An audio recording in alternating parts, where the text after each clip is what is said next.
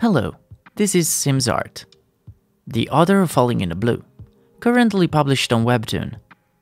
Today I'm going to show you how to create a webcomic from scratch. In the last video, I show you how I set a new document and how I start sketching the panels. In this video, I'm going to show you how I ink the panels to create clean and easy to color pictures. Inking is a crucial segment of the process.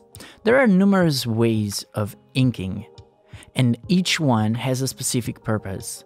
For my project, I like to use a sleek and clean line art that helps me to increase the production speed and produce bold and iconic designs. Having a crisp line art helps during the coloring process as well, as I will show in the next video when we will color. We will discuss about inking,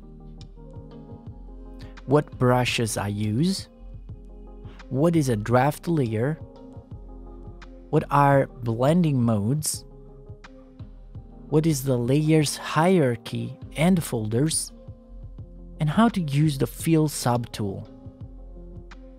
Let's talk about the brushes.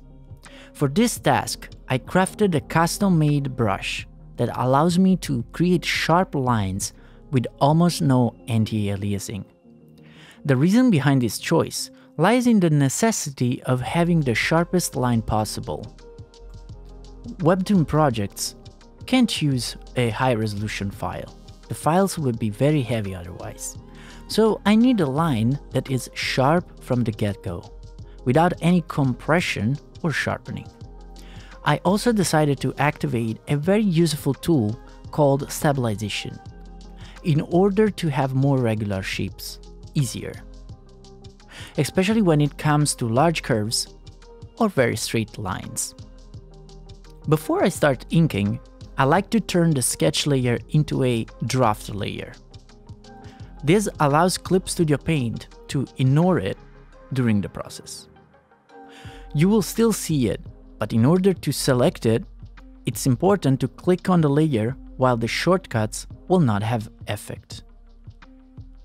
It also helps when exporting because in Clip Studio Paint, it's possible to export a file ignoring all the draft layers.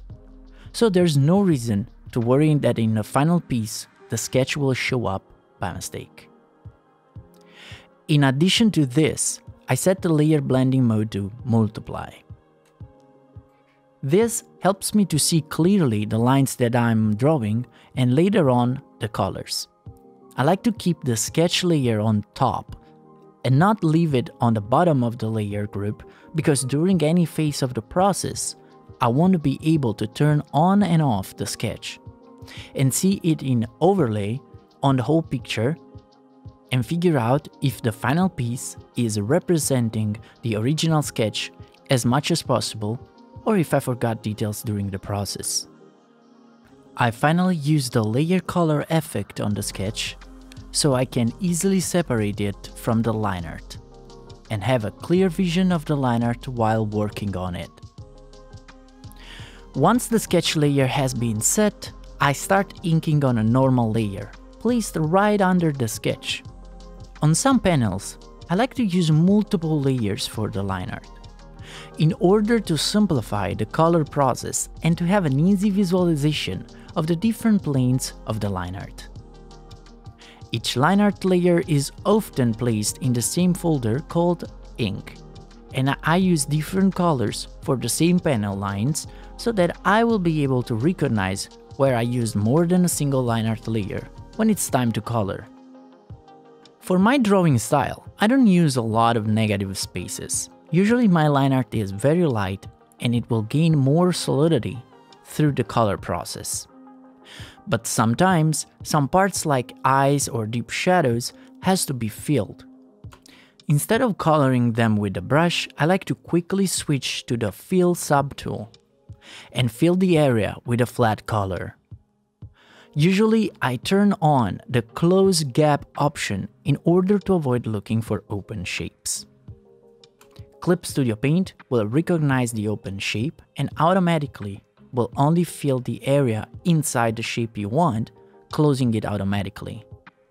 Once the inking is over, I export the project and send it for another review before coloring.